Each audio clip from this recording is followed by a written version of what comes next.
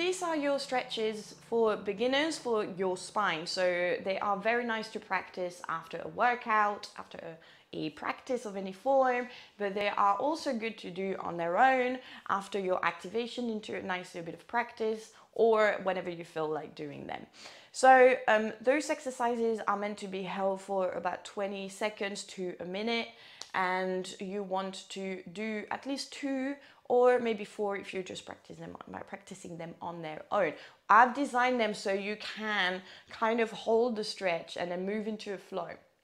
Okay, so we are going to do the exercises together, and you can see. So the first exercise, I am kneeling, but you can sit cross-legged if you want. They are side bends. So I'm aligning my hand with my hip, and I gently take myself away, and I take a side bend. As you get more used to this side bend, what's important here is first reach up into the arm and then above the head. You should be feeling the stretch into the whole of the side, including your lats, yeah? So gently keep on sliding. I'm also pushing my hip away to create that space even further. And as we get a bit more used to this exercise, we can then come onto the forearm and keep on stretching. So this is a really nice stretch for your side of the body. This is really good after the upper body exercises and aerial.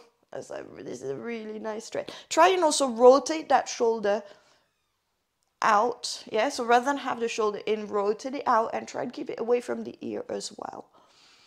Good. The second exercise is your cobra,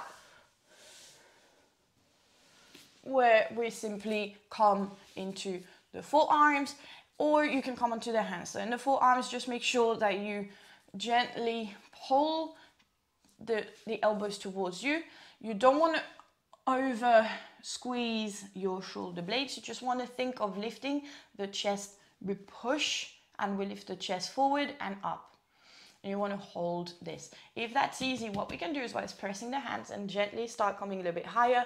Again, we're not sinking, the shoulders are pushing down, the hands are pushing down. Try and make sure your pubic bone stays connected to the mat, and also try and really keep that spine nice and long. If you feel compression in your lower back, then take it down, okay? As you are progressing through that stretch, obviously you can start lifting a little bit higher and so on.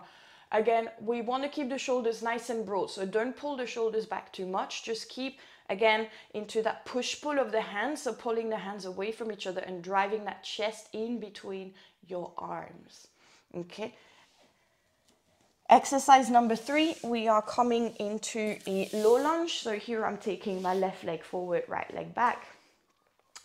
A low lunge twist. So the first one that we do is taking, if I've got my left foot down, my right hand is going to come on the ground, and then I'm going to take a nice little twist open here where I'm going to try and look behind.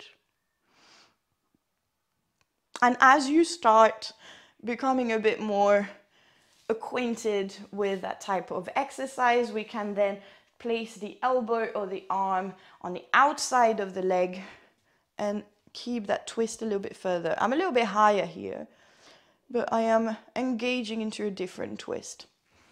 Okay, let me show you on the other side. So I take my low lunge, so it's a nice little stretch.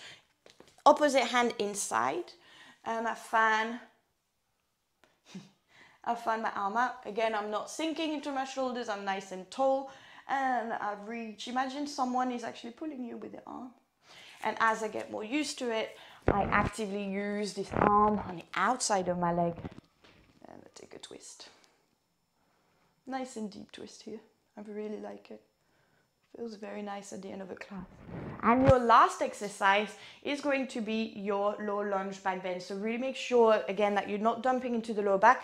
I tend to say, take your arms and hold into the elbows and lift the elbows. Rest your head and lift the chest towards the ceiling. Remember, you want to hold this for 20 to 30 seconds. So be comfortable in that stretch and try not to dump. Yeah, so like try and open the back. Nice, long, deep breath. This will stretch not only your hip flexor, but your back as well. So those are quite hard because you open If you feel this is a bit too much, then just do back bends on your knees, where you just open and lift the chest here. This is already quite good enough, yeah? If you feel like the low lunge might be a bit too much for your hip. I hope you enjoy your practice and let me know how you get on.